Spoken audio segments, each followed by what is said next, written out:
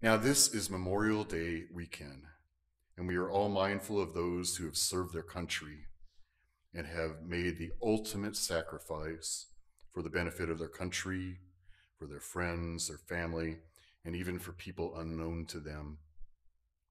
I want to ask you all to stand for a moment, and we will honor them with a moment of silent reflection. And let us also remember in silent prayer all those who are serving in the armed forces at this time.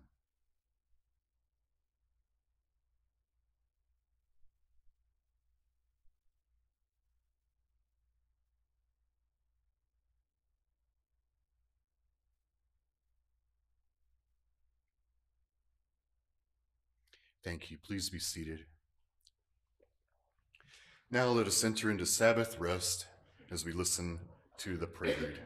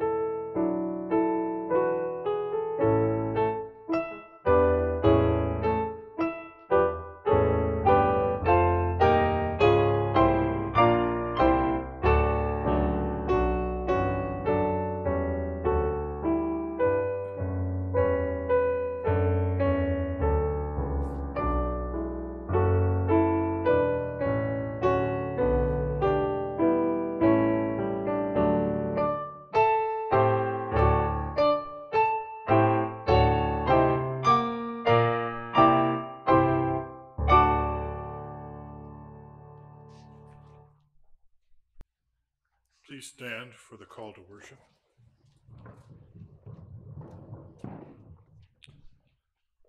Blessed be God, eternal majesty, living word, abiding spirit. Glory to God forever. Amen. Jesus said, the way to see God's dream for the world is to be born from above by the Spirit. The way to take part in that dream, says Jesus, is to be born of water and spirit. That gift is available this day. May you receive God's Spirit, be made whole, and dwell more deeply in love divine. Let us worship God. Holy,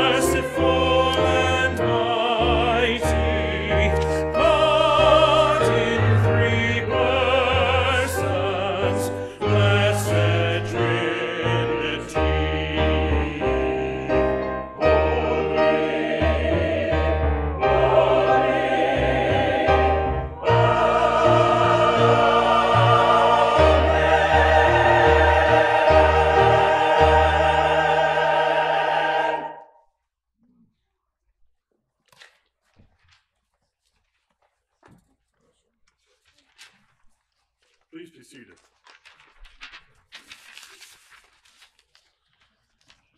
Let us confess our sins to the one who gives life eternally. Please join me in our unison prayer of confession. Holy God, we know that you are always there to lead us, yet we somehow lose our way and fall back into fear. We confess that we have stumbled, and we recognize a need for you to lift us up and help us start again. Forgive us our failings, restore us to strength, and reconcile us with you, ourselves, and each other, through the power of Christ and the gift of your Spirit.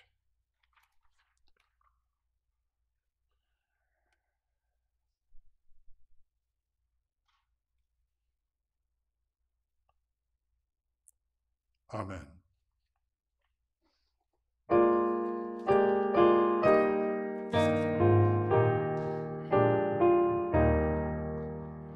Glory be to the Father, and to the Son, and to the Holy Ghost, as it was in the beginning, is now, and ever shall be, world without end. Amen. Amen.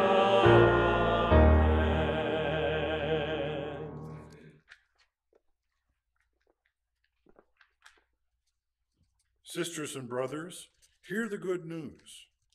We did not receive the spirit of slavery, but rather the spirit of adoption. Your guilt has departed, your sin is blotted out, for you are God's beloved children, forgiven, loved, and free. Let us pass the peace of Christ.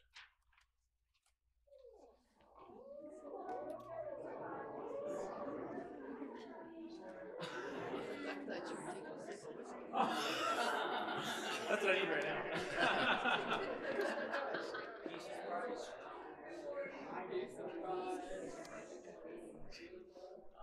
Peace be with you. Peace be with you all.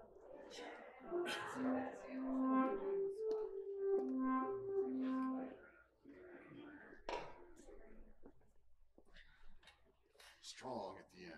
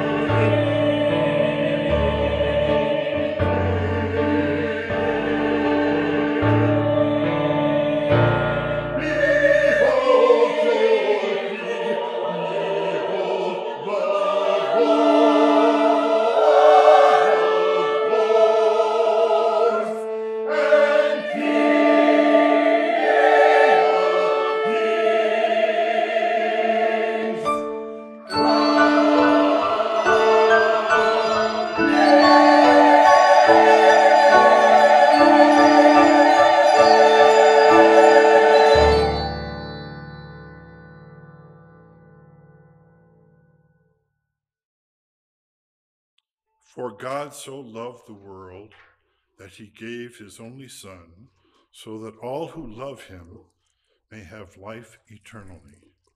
With loving hearts, let us bring our offerings to God.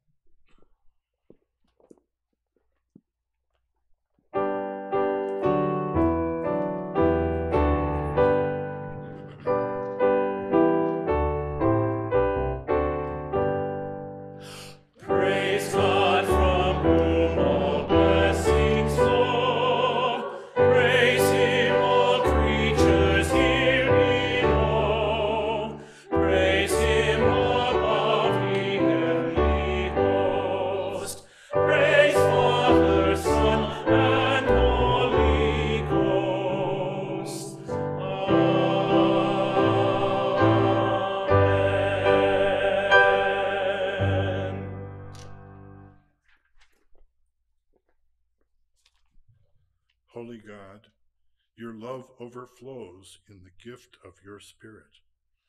Bless these gifts that we offer, and that they may spread your blessing in a world of hurt and need. In Christ's name, amen. Please be seated.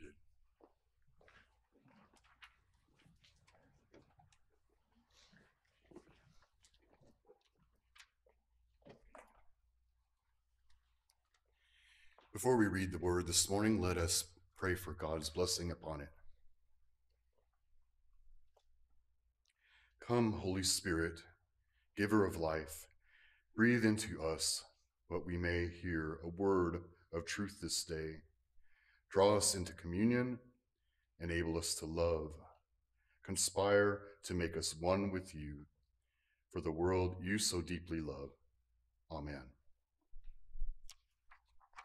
Our scripture reading today is from the book of Isaiah, chapter 6, verses 1 through 8. Hear now the word of the Lord. In the year that King Uzziah died, I saw the Lord sitting on a throne high and lofty, and the hem of his robe filled the temple. Seraphs were in attendance above him. Each had 6 wings. With 2 they covered their faces, with 2 they covered their feet, and with 2 they flew. And one called to another and said, Holy, holy, holy is the Lord of hosts. The whole earth is full of his glory. The pivots on the thresholds shook at the voices of those who called, and the house filled with smoke. And I said, Woe is me, for I am lost. I am a man of unclean lips, and I live among a people of unclean lips. Yet my eyes have seen the King, the Lord of hosts. Then one of the seraphs flew to me, holding a live coal that had been taken from the altar, and with a pair of tongs. The seraph touched my mouth with it and said, Now this has touched your lips, your guilt has departed, and your sin is blotted out. Then I heard the voice of the Lord saying, Whom shall I send, and who will go for us? And I said, Here am I, send me. The word of the Lord. Thanks be to God.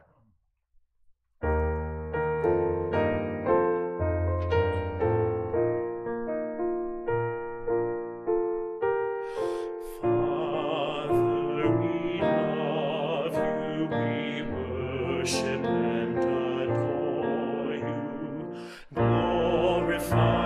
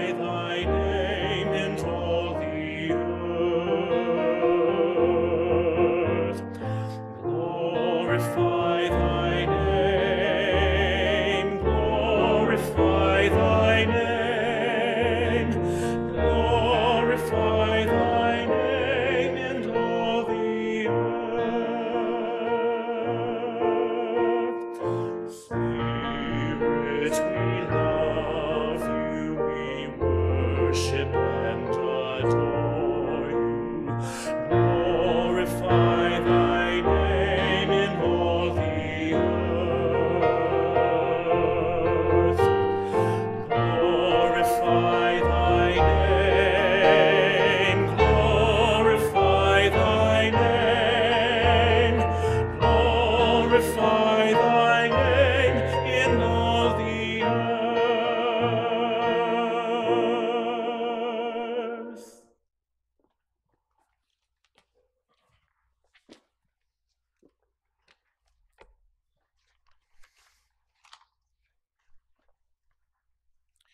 Today is the day we celebrate as Trinity Sunday. The Christian concept of the Trinity is something that is sometimes difficult for people to grasp. One God in three persons, Father, Son, Holy Spirit. How can three be one? What is the function of each person? Why does God choose to relate to us in this way? There are several models and illustrations that have been used to help describe the Trinity. For example, a triangle, three equal sides but one unit, each side giving strength to the whole. Or an egg, the shell, the white, the yolk, each one object, but each with a distinct function. To me, understanding the Trinity is interwoven with our faith. When you study God's Word, you find certain threads throughout Scripture, and they all seem to be designed to strengthen our faith in God. Threads such as God the Father being synonymous with love, Jesus being the living Word of God, and the Spirit hovering over the face of the waters from the beginning and ever present in the Word from Genesis all the way through to Revelation. God the Father sent and gave God the Son for our redemption. God the Son walked among us, and he gave himself in obedience to God the Father. God the Spirit was given for us by God the Son as our advocate. God the Spirit was breathed upon us and remains present with us as our helper. Our reading today is about the commissioning of the prophet Isaiah. The significances of this scripture to Trinity Sunday are primarily in verses 3 and 8. In verse 3, we read the threefold holy, describing the complete holiness of God. Not just holy is our God, but holy, holy, holy is the Lord of hosts. The whole earth is full of his glory. In verse 8, we read the all-important phrase, as the voice of the Lord declares, "Whom shall I send, and who will go for us?" Not who will go for me, but who will go for us. Father, Son, Holy Spirit. If you read verses 1 through 8, as we often do, we read verses 1 through 8, as we have done this morning, we stop right there. We are awestruck, and we are moved by this experience of Isaiah. Isaiah experiences the heavenly host. He sees the Lord seated on the throne of heaven, high and exalted. The hem of his robe fills the temple. 6 winged seraphs attend the Lord. With 2 wings, they cover their faces. With 2 wings, they cover their feet. And with 2 wings, they fly. They call out to each other, saying, "Holy, holy, holy is the Lord of hosts. The whole earth is full of his glory." And the pivots on the thresholds are shaking as the voices of those calling, and the house is filled with smoke. Isaiah responds, saying, "Woe, woe is me! I am lost, for I am a man of unclean lips. Yet my eyes have seen the King. The King, the Lord of hosts is his name." one of the seraphs flies to Isaiah with a live coal from the altar and cleanses his lips. The seraph says, "Now that this has touched your lips, your guilt has departed.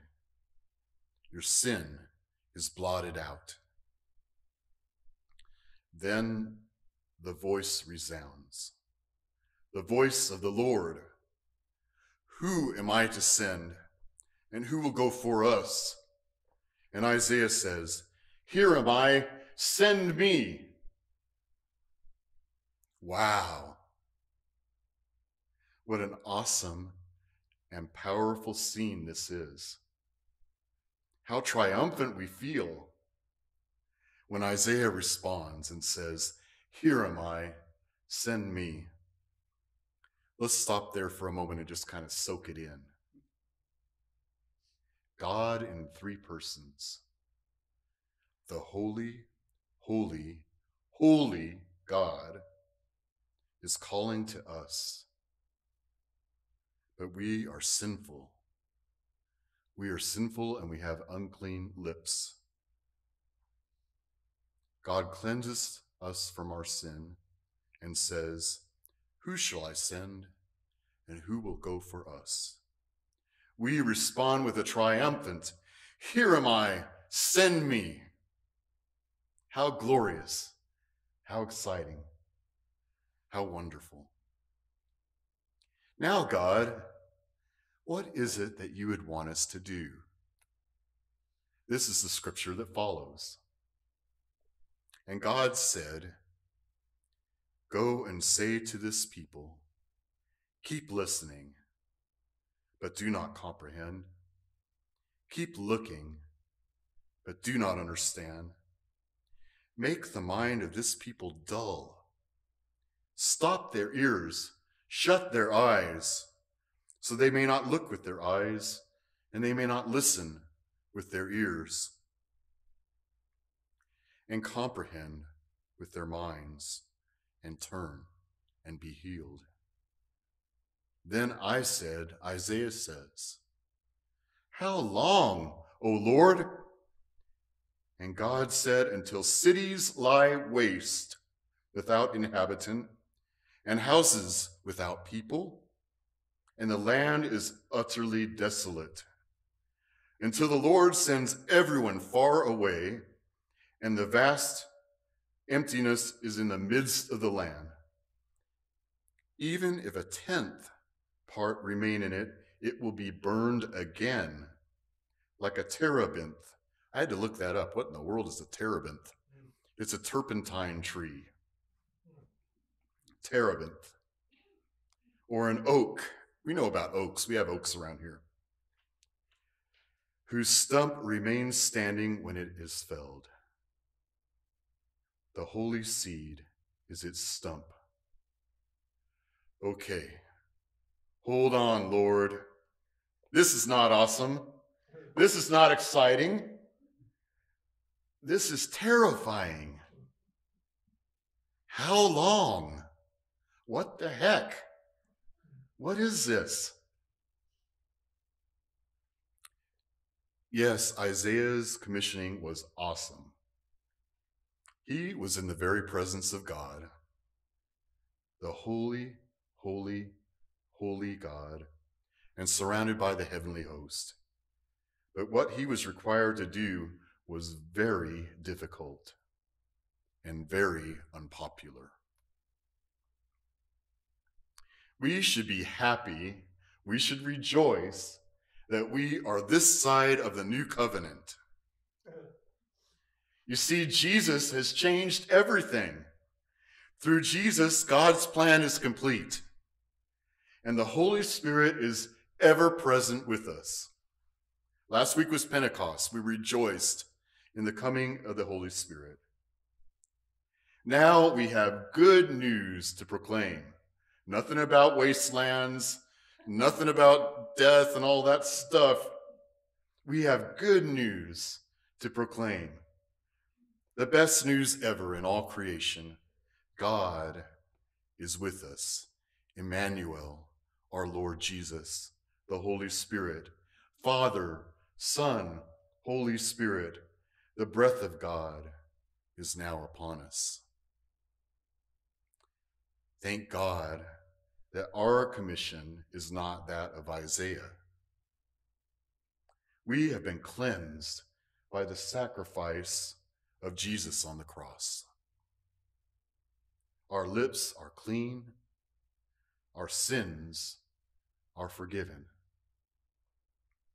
We received power when the Holy Spirit came upon us, and now we are witnesses to the entire world.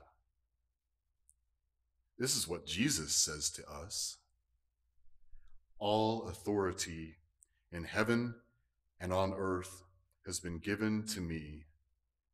Go, therefore, and make disciples of all nations, baptizing them in the name of the Father, and of the Son, and of the Holy Spirit, teaching them to obey everything I have commanded you. And remember, I am with you always to the end of the age. So there it is. Some people say that the doctrine of the Trinity is not in the Bible. Look at this scripture. Jesus said it. Father, Son, Holy Spirit. Right there in what we call the Great Commission, Matthew 28. Father, Son, Holy Spirit are with us always and to the end of the age. We have good news to proclaim, sealed by the triune God. We are commissioned to share. Perhaps you have not had a vision of the heavenly host, but you are commissioned. We are commissioned to love, to give, to serve, to share, to teach, to worship. Threads of faith in the scripture guide us. The triune God is asking, whom shall I send, and who will go for us? What will our response be? Let me check my calendar. I may be able to help when my life gets back on track. Let me go and take care of some things, and then maybe I'll help. God, I'm working right now. I'll be able to help more when I have retired. God, I'm retired right now. I gave enough when I was younger. It's time for me to rest. Or will it be, here am I, Lord, send me. We are a new church, Mountain Reformed Church. What will our vision be? Of course, our primary purpose is to worship God and to proclaim the glory of the Lord. I hope we will also be available to serve. Every one of us has time, talents, and resources that we can give. Our church is a small group with a big vision. There's a need in the Prescott area for what we would like to provide. We seek to provide reverent, peaceful, and beautiful worship. A kind of worship that utilizes the fine arts as a sweet aroma for the nostrils of God. We seek to be a church where musicians and artists from all around our community can come and have a safe and inviting place to express their joy to the Lord of hosts. A church where people of all ages and all backgrounds are welcome and celebrated. I was moved by what Lindy, the recorder player, I was moved by what Lindy wrote in what she affectionately calls the blurb that she often sends me each week. She calls it, "Here you go, Joe, here's the blurb for this week." It's always much more than a blurb. I hope that you read what we send out in the emails, because Lindy is a wonderful Christian writer. And Lindy this week, she wrote that we need to be willing to share our concerns with others. We need to depend on our Christian friends for support. Whether we have sickness, trouble, no matter what's going in our lives, if we share the burden with others, our friends can pray for us, stand alongside us, help us. This is what the church is about.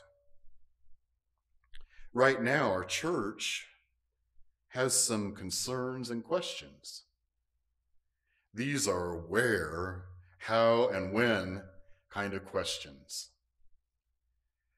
But all this comes back to faith. We have a beautiful place here in the library auditorium. It's a great starting point for us. We're very fortunate to be able to gather here for worship. But eventually, we will need our own space so that much more ministry can take place. Our worship and service need to be extended throughout the week so that people of all ages can come and go for Bible studies, fellowship, music lessons, rehearsals, and other activities. We have this dream of being a place where we could provide space for groups all over our community. We have a deficit of space for people to rehearse in, perform in, things of that nature. And as a church, we can not only provide space, but we can also provide ministry and share the love of Jesus with these people who enter our space. And that's our vision and dream. And it's not just about music. That's just one of the things. There are many things that can happen as we seek God's will in this. We have no idea how, when, or where we could have space of our own. If you haven't noticed, things around here are kind of expensive. The prices are kind of through the roof on everything. Nevertheless, we trust in whatever God chooses to do. We will respond to this through prayer and through faith. There may be a great deal of waiting involved. We need to grow, we need to plan, and we need to organize. We may often ask the question, how long, Lord? Just like Isaiah, how long, Lord? God will provide for us according to his will, his purpose, and his timing. We have to be patient. Our part is to remain faithful. Our part is to wait and pray, and when it is appropriate, take action. Much has been accomplished in our first 4 months here. We have wonderful opportunities out in front of us. I would challenge you to pray and to consider how you will serve. Be faithful, be willing, and be available. Pray for opportunities for us to share the blessings of God that we have received with others in our community. When the voice of the triune God says, "Whom shall I send, and who will go for us?" be ready to say, "Here am I, send me." Amen.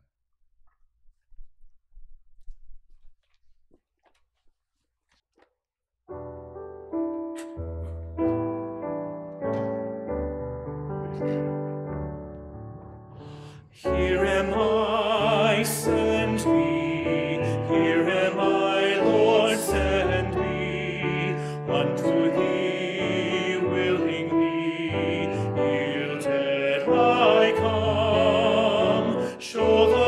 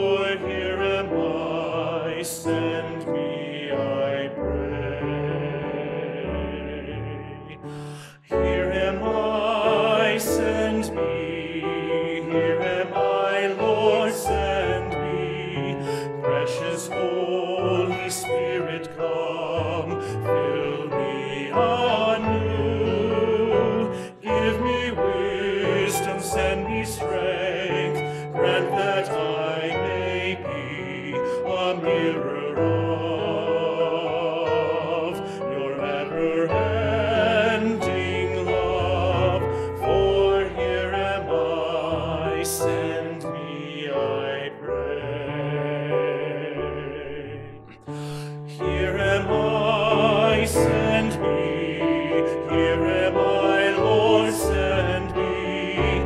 Take my heart, it is your own. My will is thine.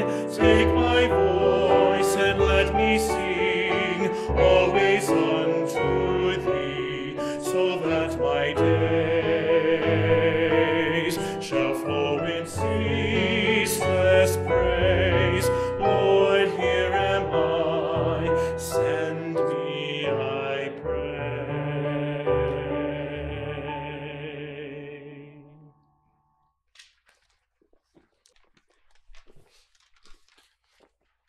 Let us affirm our faith by reading together the words of the Apostles' Creed.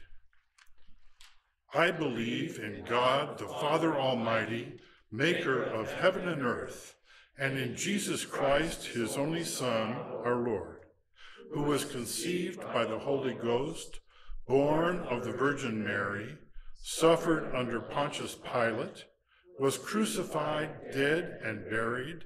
He descended into hell. The third day he rose again from the dead. He ascended into heaven and sitteth on the right hand of God the Father Almighty. From thence he shall come to judge the quick and the dead. I believe in the Holy Ghost, the Holy Catholic Church, the communion of saints, the forgiveness of sins, the resurrection of the body, and the life everlasting. Amen. Please be seated.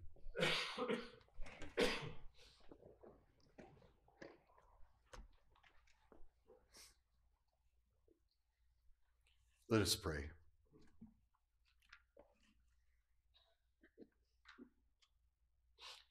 Thank you, God, that we are new covenant Christians. We stand with the triune God to support us in all that we do. We have a commission to spread good news that changes lives. And God, we pray that we will be faithful in this as Mountain Reformed Church and as individuals. We pray that we would share your good news with all that we meet. Pray that we would serve as example in our actions. We pray that your Spirit would compel us to serve, to go, and to do things according to your will and your purpose. God, help us to have patience when it just feels like we have to say, how long, O Lord? Give us patience, because your timing is the timing that we desire. We will follow you and be willing servants. God, we pray for all those who are hurting today in our world, those who have sickness, those who have sorrow, those who need a touch from you, Father. We lift them to you. We pray for peace in our world. We pray for joy to be restored to so many people who need it, Father. We ask, God, that you would give us your word in full measure, that we would understand it, we would comprehend it, and help us to be willing servants and be willing to say, here am I, Lord, send me.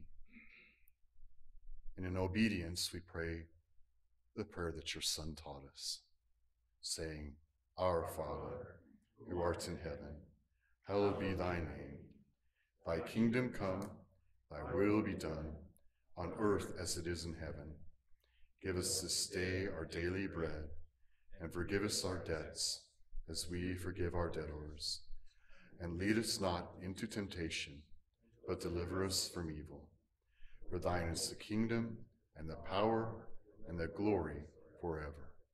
Amen. God said, whom shall I send, and who shall go for us? And Isaiah said, here am I, send me. Life-giving God, free us from our fear, Fill us with your love and send us forth in peace. May the Lord give you strength. May the Lord bless you with peace. Amen.